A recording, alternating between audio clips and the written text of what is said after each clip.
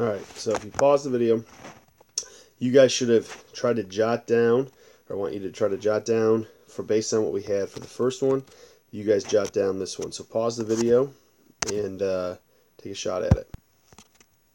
Alright, so if we come back, if you guys should have tried to, based on what you saw, is it really going to change where those positions are of everything that we labeled? No.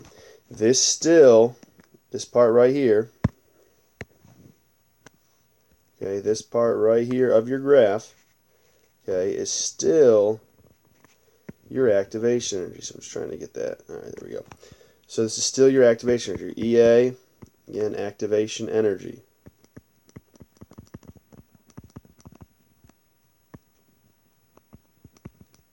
Okay, because it goes from the reactants up until the top of the hill. And what's the point at the top of the hill? That's going to be your activated complex. Okay, the activated complex. Intermediates are right in here in this part. Okay, and then over here, now it can change some, and that's okay, but this will be your delta H. Okay, your heat of reaction, your enthalpy. The difference in energy between the products and reactants. Now, if we take a look at this one, all right, our delta H is going to be 45 final minus initial, 45 kilojoules minus 10 kilojoules. All right, when we take a look at that, delta H here is going to be a positive 35 kilojoules. And that should make sense for endothermic, because endothermic, we're adding energy. We're putting it into the system. Okay? Again, if you have questions, it is pretty straightforward like this, but if there's some pieces you're missing, all right, we can talk about it when I get back tomorrow. All right? Take a look in your notes, all right, in your packet. This is what I want you guys to work on. You're going to answer the questions about the diagram up above. One thing I want to say that may help you out is to draw your lines across to make it a little bit easier to see all the pieces. So this is what I do typically if they're not already there. I like to draw my 3 lines, kind of showing where my products are, my reactants are, and my top of the hill, that activated complex. So take a few minutes, pause the video, go through in your groups, answer those questions right there, and then we can come back and go over it with you guys. Alright, so you should have taken a few minutes to go through. I want you to do your best. Now we're going to go through it, get a different color, and then we'll talk through this, and you guys will do some more practice in a little bit.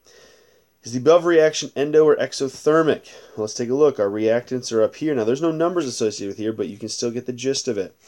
We start up and we end lower. So what are we doing? We're losing energy. That's going to be an exothermic reaction. What letter represents the potential energy? Now, this is something we did not talk about before, but what does potential energy mean?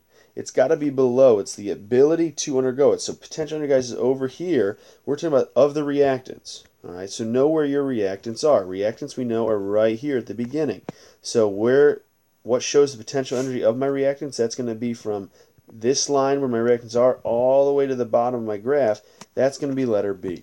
Okay, because again, if I know that my reactants are on this line right here where I filled it in, the potential energy is shown from that line all the way down to the bottom to really see all the amount of potential energy that we have. What letter represents the potential energy of the product? So likewise, you should know where your products are. They're at the very end. So notice we have A plus B. Those are my reactants. C plus D. In this very general potential energy diagram, those are my products. So what letter is going to represent that? Well, it's this one that's going from products all the way down. So it's going to be letter F. Excuse me. What letter represents the heat of reaction? Heat of reaction, delta H. Again, that's between your products and reactants. Now, the letters and the arrows, guys, may be mixed around. They may not be in the same position every single time. What one shows between products and reactants? Well, if we highlight it right here, there it is. This is why drawing those lines and those orange lines that I do in the beginning can help you out a lot, especially if they don't have them there for you. So that's going to be letter D. What letter represents the activation energy of the forward reaction? Well, if we go back here, guys, and we take a look, activation energy was right here. It's where the reactants go up to the activated complex. Now, that's of the forward reaction. So that means we're going from left to right. That's the forward reaction. So what letter would that be? It's going to be right there. That should be letter A. What letter represents the activation of the reverse reaction? So I'm going to change up colors again, We're going to go backwards. The reverse is going from right to left. Remember, these are reversible reactions. Activation energy still holds true. It's from where your reactants are. Now, our what's it called? Our reference point has changed here. We're now over here on the right-hand side instead of over here on the left. So our reactants in the reverse would be C plus D yields A plus B. So there's our activation energy. All right, E. What letter represents the potential energy of the activated complex? So again, knowing where that activated complex is, and that's here at the top of the hill, what letter is that? It has to be letter C. Potential energy, again, this is our graph of potential energy, so it's anything below the line is what we're looking for. Is the reverse reaction, so again, answer the question that's asked. Is the reverse reaction endo or exothermic? Well, look up here in question number 1. This is talking about the forward reaction. The forward is exo, so that means the reverse is going to have to be the opposite. Even if you don't make that connection, look at it. Go from right to left. Follow the green arrow that I drew up here at the top. Right to left. We start low and we end up higher. That's an endothermic reaction.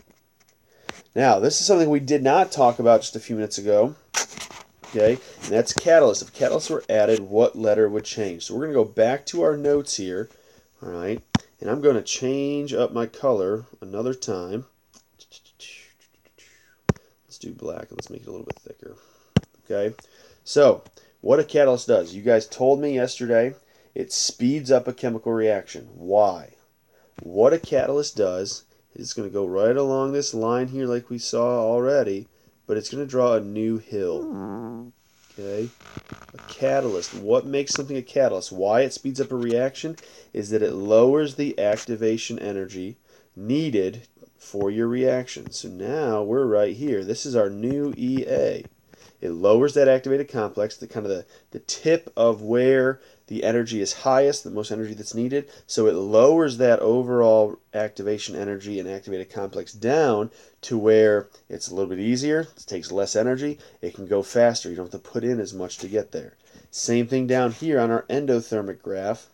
Okay, follow the line, but it's going to go something like this.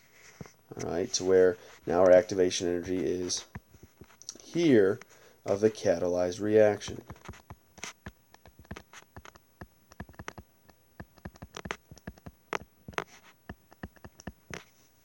Okay, something very big to understand, all right, is that that's what a catalyst does.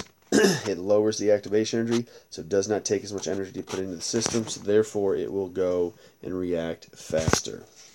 All right, so back here, what letter or letters would it change? Well, it's going to change A, that activation energy like we just talked about. What else might it change? Okay, so if I were to draw the line in here like this, oops, went too far.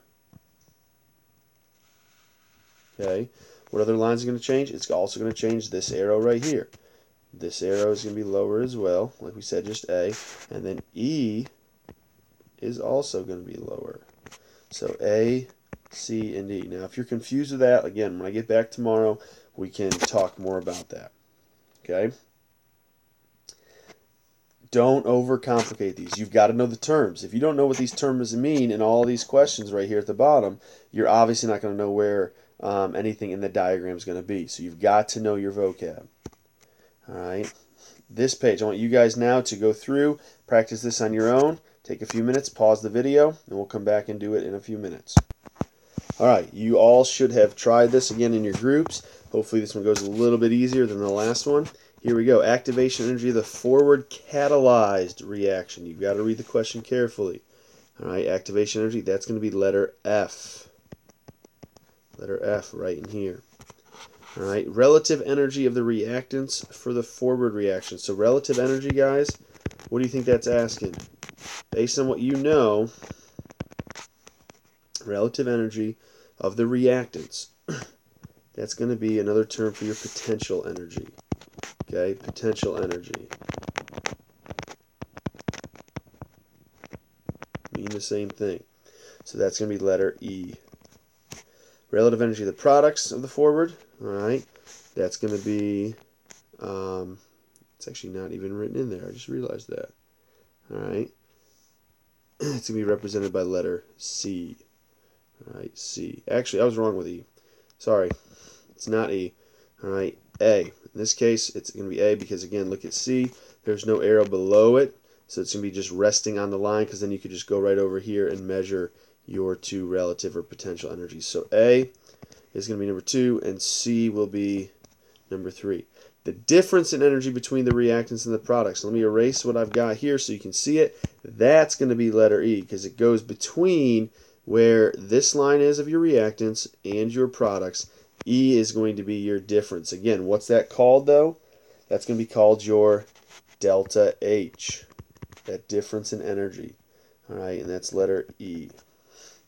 Activation energy of the forward uncatalyzed reaction.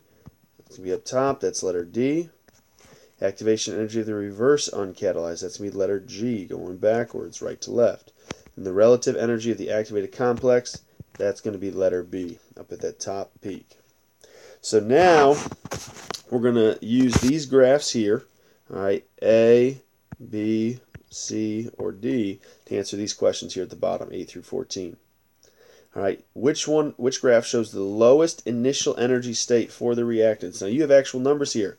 So if we go over here, what's this? This is going to be 50. All right, this one's going to be at 300. This one right here is going to be 150. This one right here is going to be 100. Which one's got the lowest? Obviously, letter A. Which one shows the greatest activation energy? So that, again, if we know our activation energy, it's going to be this part right here on all of them. Okay? So we take a look, draw those arrows if it helps you. Oops. Sorry, I've kind of gone a little bit too crazy there. It's going to be to get up to the top of the hill. Okay? If we take a look, A is going from just under 400 down to 50, so that's, 300-ish, 325. Letter B is about 100. Letter C is about 150. And letter D is also about between 150 and 200. So letter A is going to have the greatest activation energy, again, for the forward reaction. Which graph shows the reaction with the greatest change in the heat content? What's that asking for? Delta H. All right, so look at your products minus reactants. Now this is greatest change. It doesn't mean positive or negative. It's just looking for the overall greatest change. So this one, we're going to be about 250 minus 50. So this is going to be about 200. Is going to be your delta H for letter A. Your delta H for letter B is going to be 300 down to just about 0. So it's going to be roughly 300 there. Letter C, your delta H. If we take a look, if I zoom in, all right, it's going to be right here at 200 and 150, so that's going to be 50 kilojoules. And over here, all right, we're just under 300 and 100, so it's going to be roughly 200 kilojoules. All right, so which one is going to be the greatest? Obviously, it's going to be letter B. Which graph shows forward reaction which heat is absorbed? Now, it can be more than one. How many are there? There's going to be 2. Heat absorbed, all right, is going to be letters A and C. What type of reaction is absorbed? Endothermic, all right, which shows the forward reaction which heat is released. What's that asking for? It's asking for exothermic. So that's going to be letters B and D, all right, B and D. Which one would benefit most from the addition of a catalyst? What does the catalyst do? It lowers the activation energy. Therefore, which one has the highest activation energy? That's going to be letter A. Which one shows the greatest activation energy for the reverse reaction? That's pretty easy to see. That's going to be this guy right here, letter B. Now, I know I went through and explained that very quickly. Like I said, if you have more questions, all right, you can ask tomorrow. We can kind of shore it up. I think after you see a few practice problems, though, it's probably becoming very easy for you. What you guys are going to work on now is there is an extra worksheet. It's got on one side heating curve practice. It's review from back in Unit 10. So you want to go back and look at your old notes. And then on the back of that, there's some more potential energy diagram stuff that you guys are going to practice with.